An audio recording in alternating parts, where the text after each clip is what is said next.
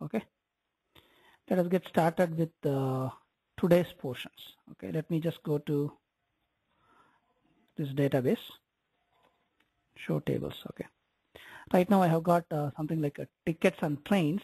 Let me say select star from trains. It shows some of this. Now what I'm going to do is I'm going to use a set of string operations. Right now I have everything as lowercase characters. So if I want to convert everything to uppercase characters, I can say select upper of train name from trains. Okay, look here, if I simply say select train name, then it will display like this. The moment I use select a function upper and then the train name, it converts everything into uppercase and then it displays. Same way you can use lower function also. Okay, right now everything is lower, so we don't have an issue, but you can always use upper and lower. Now I want to know what is the length of the train names. Okay, now I'm going to say select train name comma length of train name from trains. Length will return what is the total number of characters in this string. Okay, now this has 10 characters, this has got 15 characters, 11, 10. So length functions in string operations will return the how many characters are in that. Then suppose I want to say for some reason I want to print them in reverse. Okay, I can use select reverse of train name from trains. Look here, it has exactly reversed from right to left. So EXP has become PXC, Howrah has become like this. So it is printing things in reverse. That is also possible. This is also again a typical string operation functions. Now I suppose I have I want to get only the first 3 characters of the train names. Okay, then I can always say select left of train name comma 3 from trains. Okay, left function will give you the leftmost how many characters. Okay, so I'm instead of getting the entire train name, I'm getting get me the leftmost 3 characters. Same way you can use you can also do right. For example, select instead of left of 3, suppose I say right of 3, right? I can say right of say 6 characters. Now it is displaying from the right, it is giving you 6 characters. Because many times where will these be used? For example, car numbers TN07 AC 1529. So I want to get the state of that car, then you can get the first 2 characters, right? Get me all the car numbers which are ending with 2234, right? Then you have to use the right function. Suppose I want to get middle of that, right? For example, instead of right or left, I can use another function also called mid. In the middle of train name, starting from the 4th characters, get me next 3 characters, right? Mid function always using from 4th position, get me next 3 characters. So left, right, mid, all these things are string functions. These string functions are extremely used where you are using character or varchar variables, and these are extensively used in processing. For example, typically the train number or the bill number, first 2 characters will determine something, next 2 characters will determine something, right? Even to get the area code in the phone, get me the first 3 digits, or first get me the digits before this dash, something like that. Again, we have shown only a few string functions. There are a lot more string functions available in MySQL also. You have to read the help file. Is this clear to you all? Can you please raise the hands if so?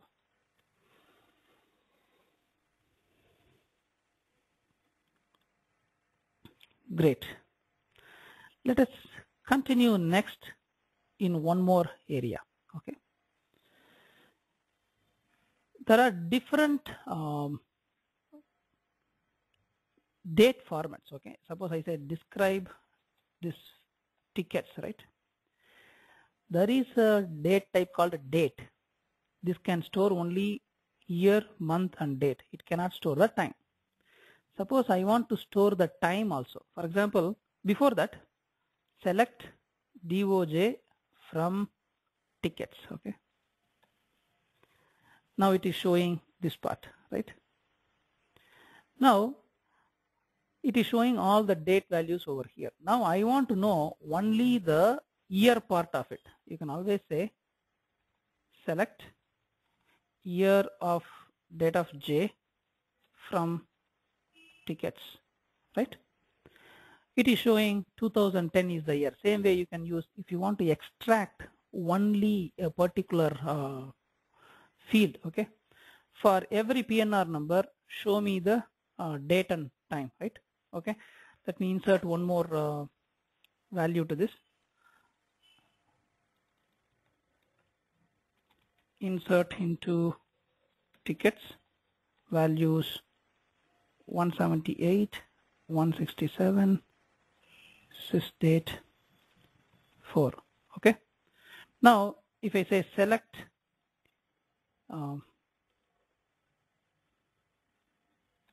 date, sorry, select day.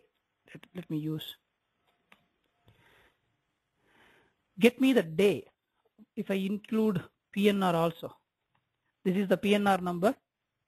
This is the day. So for PNR number 100, day is 20. For PNR 120, the day is not given, so it shows null. For PNR 178, the day is 22.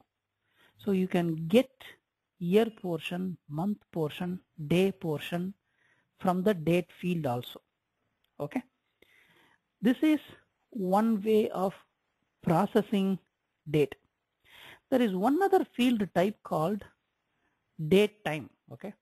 There is something called a date time. Okay. Right now we have used this. If I say describe tickets, it shows only date. I can always say, let me try to alter this table. Alter table tickets DOJ date time. Okay. I think it's trying to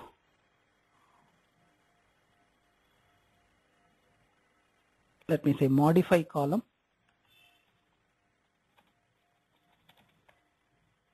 Okay. Describe tickets. Look here. Previously it was showing date. That means it can store only year, date and month. Now I have modified the column to have date time. That means it can store hour, minutes and seconds also. Now let me do select star from tickets.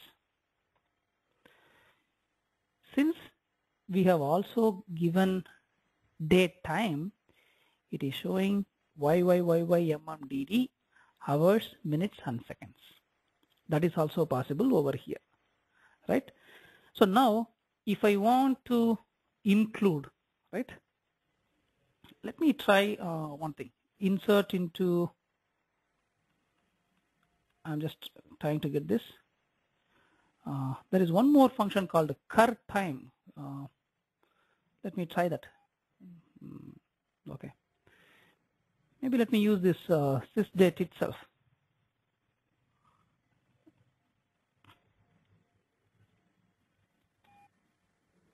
Oh, sorry. I need to give a non-duplicate value because it's a primary key. Now say select star from tickets. Now if you look at this, the sysdate, currently the time is including 19, 12, 52. it is in 24-hour format. 7 o'clock, 12 minutes, 52 seconds. If I want to, this is printing in YYYYMMDD format, right? Someone has asked, can you maximize the window? See, maximizing the window also will not have any effect because the font size is going to be remaining the same. Again, you can go and then say, change the properties. Let me try to change the properties, but still the font size will not be very high. The 8x12 is one of the very good font size, so that's what we have used over here. Okay. Now, I want to get in different format. Okay. The format I want to get is month, day, year in that format. If you want to do that way, okay, there is another way to do that. Select PNR number, then there is a command called date format. Now I'm going to say date format of this date of join DOJ, date of journey field. Then I have to give something in as a format. Suppose I say percentage D, percentage Y, percentage M, percentage Y from tickets. Sorry, I did a spelling mistake over here. Now look here.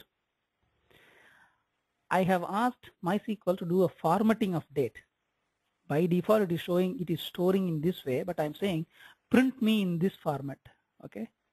Now I can do some more thing. DD, right? Hyphen, right? Now you could see the hyphen. Again, you can use slash also. Watch here. When I used Y, small y, it is showing me in 2 digits here. Okay. Now watch this. I'm going to give capital Y here. Then it is giving me 4 digits here. When I give small m, it is giving me 0, 1. Now I am going to give capital M. Watch. When I give capital M, it is giving me month name. Okay. There is a lot of things that we can always do. Okay. Now let me try to give capital D. When I give capital D, it is showing 20th, 22nd, almost like in English, right? 22nd January 2010. You can use this date format command to get the date in whatever format that you want. By default, if you select date of joining, it will always give YYYY-MM-DD that way. But you can get the date in any format that you want. Okay. So this is like pretty much like we formatted string functions. We formatted date functions also. Is this clear to you all? Can you please raise the hands? Perfect. Perfect. Now let us move to the next topic. Now I am going to create one more table. Okay. I am going to create one more